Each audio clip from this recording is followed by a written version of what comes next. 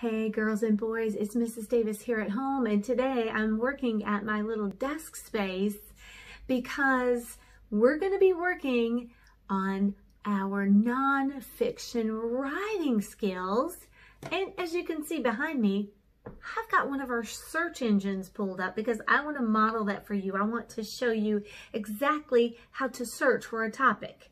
So let's review. We're thinking about nonfiction. Remember that if you are an author of nonfiction, you are writing your texts to teach, inform, and explain real things. Now, when you're doing that as an author, you have to be an expert. You have to know the true facts. Before you even start writing, the first thing that you have to do is do some thinking. You have to think about what you want to write about. And in our last lesson, I made a long list of people, places, objects, animals. So I made a list to help me think about what I wanted to write about. Remember that long list? And then from that long list, I narrowed it down to 4 topics that I find interesting and that I would want to learn more about so that I could teach and explain and inform other people. Remember, my list, my topic list included Dr. Seuss, because of course, if I'm going to select someone to write about, it needs to be a famous person, someone that people are familiar with. Sharks.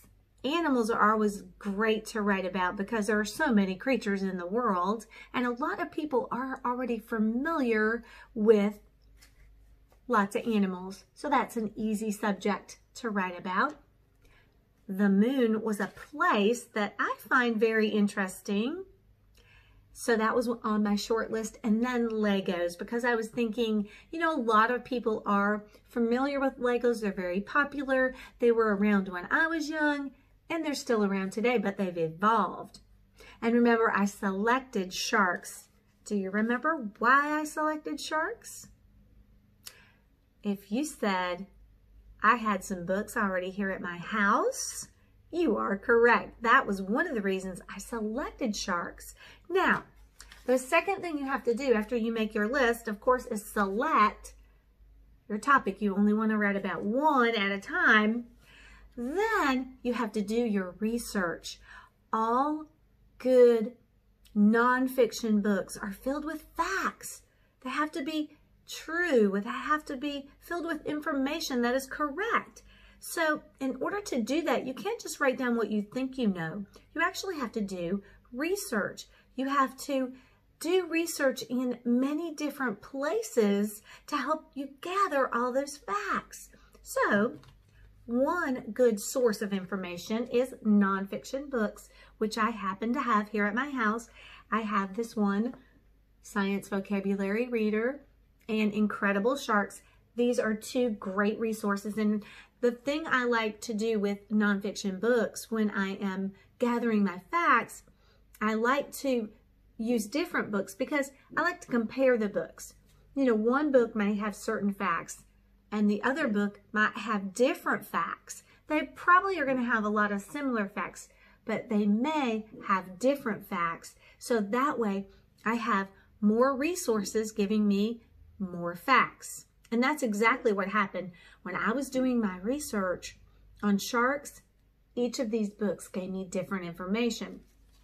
And then of course, we also said that you could check the internet. There are so many websites, but we discussed the fact that as you're doing your research, if you're doing it online, you want to make sure that you're searching in a safe way. So remember those little mini posters? There are a lot of good search engines for kids. This is the Kid Rex one, which I'm going to model for you exactly how to do that, because there are a few little steps to that and I wanted to show you. This is the Google site, Google Kids, Kidtopia, and then Yahooligans. And of course there are several more, but I just gathered a few that might help you. So as you're gathering your facts, you have to take notes. And that was something I shared with you in our last writing workshop lesson. I have this research organizing sheet.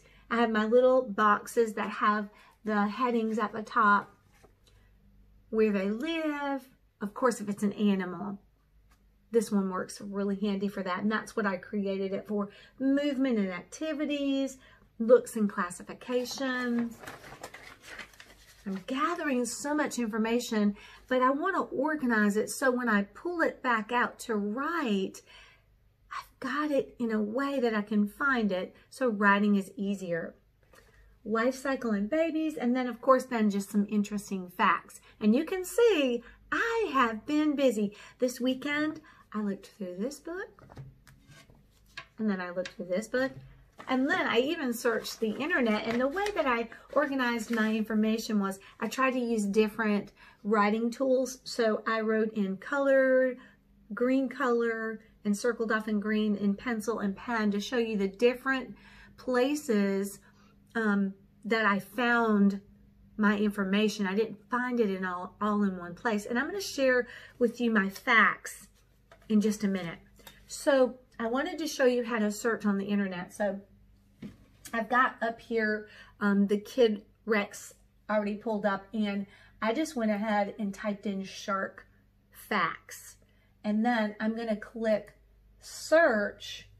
And remember I said that this is where you're definitely going to need a parent, because there are so many. You can see already a list going on. Now, the first several of these are they're just commercials or advertisements. So you can see right here it says add AD. You don't want to click on those. That's why you're going to need a big sister, a big brother, or an adult to help you.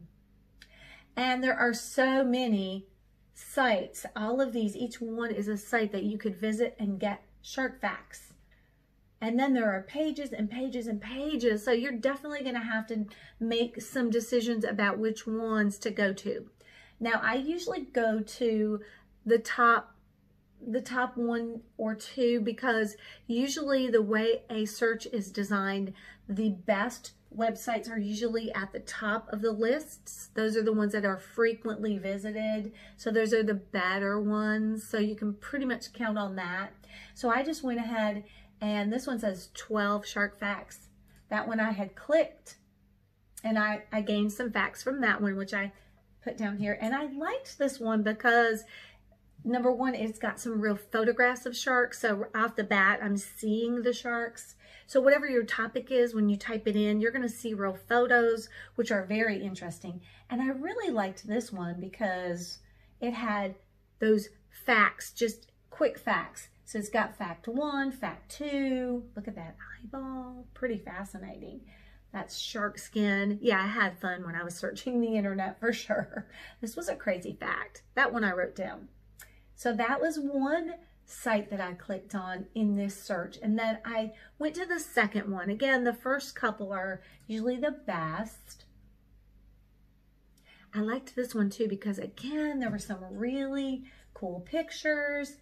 And then quick facts. Fact number 1, 2. So again, I was finding some very, the research is very, it's viewing it. So it's very interesting. So that's pretty cool. So I gained some facts just from going to those two. Now I wanted to show you also Google Kids up here. So it's the same thing. It's a search engine. Right here is where I click. Now on this one, I actually was searching for information about baby sharks. And do not start singing baby shark, shark. Don't do it. Okay, let me type in baby sharks, because I didn't, in my books, in all of my books, I didn't find a lot of facts. And so I wanted to find out some more facts about shark babies. And the one I went to on this one was this one. I thought that picture was really cool. It's called the Kids Zone. So that one seemed like a good resource for me. And on this one, I learned a lot about shark babies and the way that sharks actually have their babies. And I found out there were 3 different ways. This is a shark developing in an egg sac. Isn't that cool? Pretty neat. So that's, when I went to Google Kids to search, I was specifically looking for facts about baby sharks. So that's what I did there.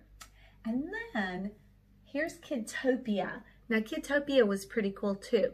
On this one, you can see there are some choices. So what I did, I explored, and I saw this said animals. Cool. And then, sharks. Even cooler. And look, a video. Shark Week. Doo-doo. So I could watch a video here. So again, you know, you're going to want to go to lots of sites, and you're definitely going to want to do these kid-safe searches. And there's a lot of kid-friendly videos and things you can view and facts, quick facts. One more source. Don't forget Epic Books. Now, I went to Epic Books, our Epic Books, and let me see if I can backtrack on Epic Books. So I went to our site. Let me go one more page back. So here's our, this is our page. And when I clicked on here earlier, there was a choice for sharks, I think. But anyway, I'm going to go up here. It says search. Oh, look. Recent topics. You can tell I've been searching. And look at all these books about sharks. There's all kinds of shark books. So many choices in so little time. Hey, there's even one about drawing a shark. Cool. And hey, these girls are fabulous.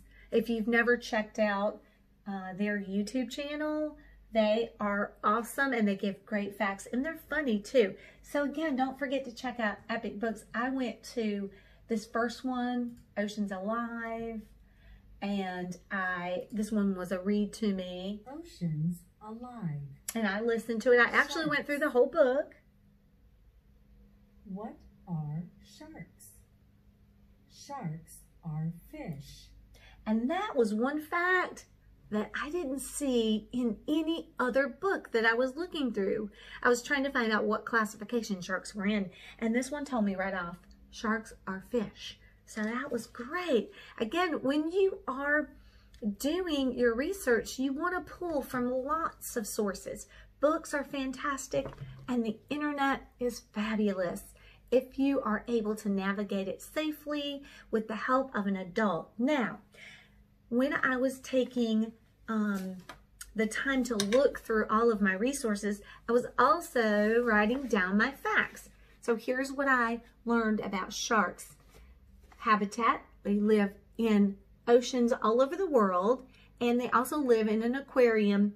And I thought here would be great if I wanted to put a map of the world. You know, all those text features in nonfiction books.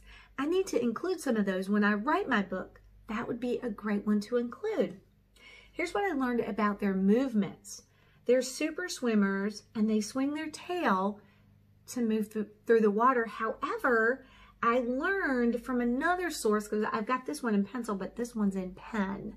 And I think this was from the internet, the one that I did in pen. They actually move their tail from side to side. So I gathered more information from different resources. They're agile swimmers. That means they're quick and easy. That would be a word I'm going to include in my glossary. Faster than a dolphin or a squid. You know, nonfiction books are filled with comparisons. That's a great one. I'm definitely going to include that. Here's an activity I'm glad to know. They rarely attack people. That's a good one. Something I learned from the internet, that there are dangerous activities that happen that involve sharks. They get caught in fishing nets and they can die that way. And also, if there's plastic floating in the water, they sometimes swallow it, and that can harm them too. I learned that actually from Epic Books. So that was a good one. Here's what I learned about their body parts. I learned that they have strong tails. They have a dorsal fin for balance, and they have pectoral fins that help them steer. The front is called the snout, and they have, I don't know if you can see right here, these slits those are called gill slits, and that's how they breathe. They pull in water, and the water in the ocean has oxygen, and they filter out that oxygen so they can breathe. Amazing. I'm finding out so many cool facts. They definitely are fierce, and they have sharp teeth. But what I found out about their teeth was, in this book, I found out they had sharp teeth. But in this book, I actually found out they described their teeth as razor sharp. And then from the internet, I discovered that even some sharks have flat teeth so they can crush crab shells and lobster shells. So not just that they have sharp teeth. Again, as an author of nonfiction writing, I want to be full of facts, lots of good facts. Their skin is, it feels like, it was described like as sandpaper. It says their skin has tiny hard scales, and I learned from one source, if you would rub a shark, obviously you're not going to, hopefully, but if you do rub one this way, it will feel smooth, but if you go the opposite way, it will feel rough like sandpaper. And did you know that their shape, their skeleton shape, is not formed with bones, but with cartilage? So that was going to be another word in my glossary. It's flexible. So if you take your nose and you turn it back and forth, that front part of your nose, that's cartilage. The shark's whole body feels this way. Cool. Wow. I learned that some sharks are as small as a pencil and some are as large as a school bus. Another comparison. Pretty cool. Now, one of those cool facts I learned from the internet was that if you see a fin above water, that is the dorsal fin, and sometimes it does pop up. The fin that you see popping up out of the water is that dorsal fin. Okay, here's what I learned about their eating habits. First of all, these were some extra facts that I learned from this book. I had learned a lot and had so much information that I actually, let me turn that way, that I actually ran out of space. But up here it says they can go for weeks without eating, because sometimes they eat such large amounts that they can go for a while without eating. And I learned this, they don't even chew. They just bite and swallow it whole. Wow. They're definitely hunters, and they're great hunters, I found out. What I found out from the internet is that they can either hide at the bottom of the ocean, or they can swim after their prey. Here's what they like to eat: fish, crabs, lobsters, squid, seals, and sea lions, and even small whales, and sometimes seabirds. I'm going to be making a list of all the things they like to eat. They have great sense of smell. They have really good sight, and even their sense of vibrations, the sense of feeling vibrations helps them in their hunting. They can smell blood 1 mile away. Whoa. These guys are amazing. And I did find out that there is one type of shark called a whale shark. He only eats the tiniest of sea creatures. They're called plankton. That's cool. Now here's what I learned about babies. Babies are born ready to hunt. I learned that from this book right here. Some hatch from eggs, and when they are, their mother just leaves them and swims away. Sharks aren't very good at mothering. I found that out. Some sharks are inside eggs inside their mother, and they will hatch inside that way. But then still some sharks are born like humans. They're born alive. Amazing. The more I'm studying sharks, the more interesting I find them. Now, that was a lot about, but as you can see, I had to go to different resources to gain my information. Here are some really cool facts about sharks. they have been on Earth for over 4 million years. They can have up to 3,000 teeth. People collect shark teeth that wash up on the beach. Have you ever done that? I love to do that. When they lose a tooth, they can replace that tooth. Usually by the next day, they have another new one. That would come in handy, wouldn't it? Their skin feels rough, which I already told you about that. They have great eyesight, and that helps them to see underwater where it's so dark and there's not very much light. Now, remember that picture on the internet where the shark was upside down? That was a fact that I pulled from the internet. When you turn them upside down, of course, we're not going to turn them upside down, but when scientists do, they go into a trance. It's like they're hypnotized. They don't even move. Who knew? I didn't. Now, here are some other things I found out. There are different colored sharks. One shark is pink, and blue sharks can give birth to over 100 pups. Oh yeah, that's what baby sharks are called, pups. 100 pups at one time. Wow, that's a lot of babies. Now, here are some weird things that sharks like to eat. Yeah, they don't just eat sea creatures. They're kind of eating machines. Inside of sharks' bellies, they have found a barrel of nails, cases of wine, shoes, and even musical instruments. It seems like they will eat just about anything. Well, that's a lot of research I've got. I've got so many facts collected that now I really feel confident that I could take my information and I could start writing about sharks. I'm ready for the next step.